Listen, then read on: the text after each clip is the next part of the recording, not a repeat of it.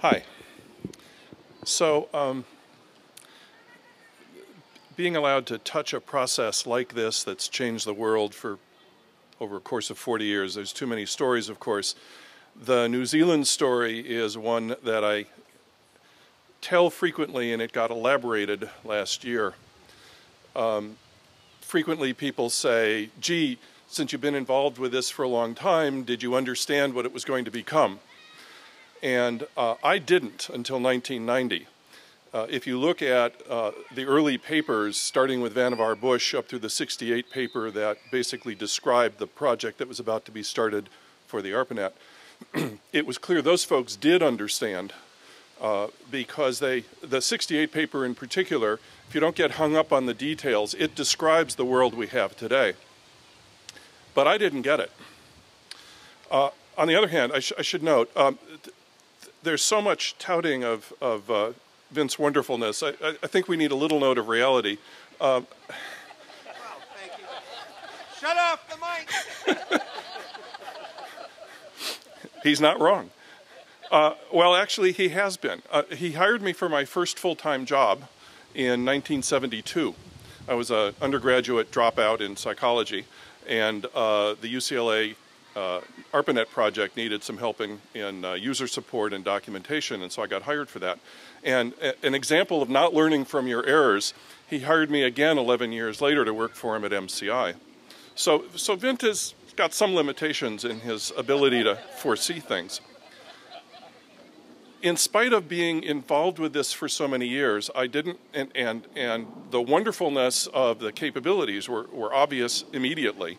And in fact, the ARPANET was an experiment, but it became useful so quickly that being able to conduct an experiment on the ARPANET became a problem because everybody was using it for real work, and so they had to schedule the times when it was okay to break the ARPANET. In 1990, I finally understood what the internet was going to become, or was actually quickly becoming. And I tell this anecdote frequently, and I had a chance to tell it again in my first trip to New Zealand last year.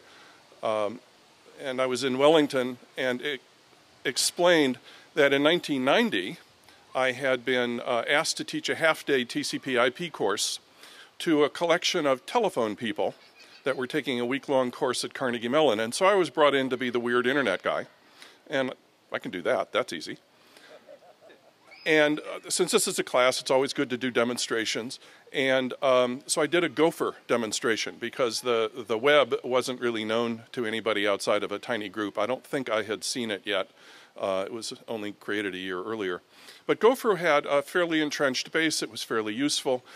And somebody had laid a little structure on top of it over the internet where you could go to a particular page and it gave you choices in terms of the geography of the world. So I put that up on the screen and I asked the class, okay class, where do you want to go? And somebody said, ooh, South Pacific. So we clicked on that. And somebody else yelled out, New Zealand, let's go there. So I clicked on that. And I clicked on Wellington. And then I told the class that I was no longer going to ask them for where they wanted to go because now I was interested. Because what I saw on the screen was, to me, quite striking. I saw town council. And I clicked on that and pulled up the town council minutes of Wellington, New Zealand from the week before. If those kinds of people were going to put that kind of information on the net, everybody was going to put everything. And that was the moment when I finally understood what we were moving to. So, of course, I tell this story during my little presentation in Wellington last year. Wellington is a government town, and so there's all these suits in the audience. And afterwards, one guy comes up to me and he says, really enjoyed that anecdote. Would you like to meet the guy who put the page up? So Richard Naylor turns out to be a really delightful guy, and we had dinner that night. And he was an IT guy. He now does webcasting for events. And the thing to me that was the most delightful about spending the evening with him is, and the government guy was going about how Richard is so modest. And my reaction was, Richard knows how good he is, but what he does with that is to appreciate what sorts of things can get done. At the end of the evening, we were some distance away from my hotel, he offered to give me a ride, and I knew he had to get up very early the next morning.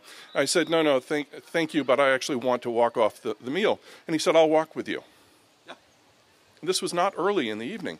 So I said, no, but he really wanted to walk with me. It turned out the reason was his efforts in those days had been actually to build a very early metropolitan network around Wellington.